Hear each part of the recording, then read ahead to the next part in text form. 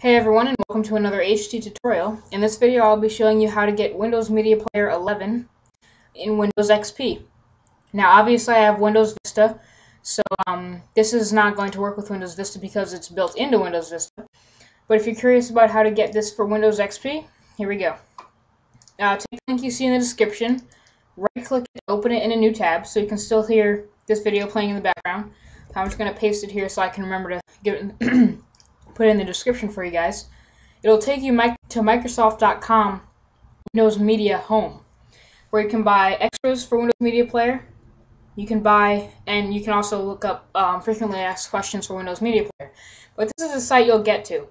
Obviously, right there is the Download Now button. You just click it once, and it'll take you to the page where I believe it'll it'll ask for validation, and you just hit the Continue button.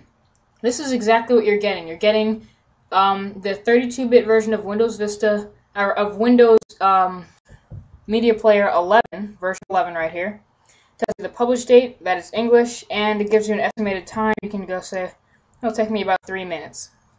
So you can also change the language right here. I'm obviously going to choose English, and then you just hit that continue button, and it'll open right up for you. Also, there are a lot of plugins for Windows Media Player, so hopefully I'll be able to do a video for you guys on how to install plugins for Windows Media Player. So once it's done downloading, you guys will get a little box that'll ask you to install Windows Media Player. Go ahead and just download it, install it. You know all the instructions for installations. And then it's relatively simple. Now you'll get all these features, like you're playing a song. You know, you'll get that big glowing button and the transparency. Yes, you will get the transparency in XP. You'll get the visualizer. Hopefully I can show you guys the visualizer. You get the search music feature. It's a live search. So if I'm trying to search for Amazing, A-M, and there it is, Amazing. So yeah, that's what you'll get. That's a very quick way to get Windows Vista's Windows Media Player 11 in Windows XP. So thanks for watching. Hope you had a nice time.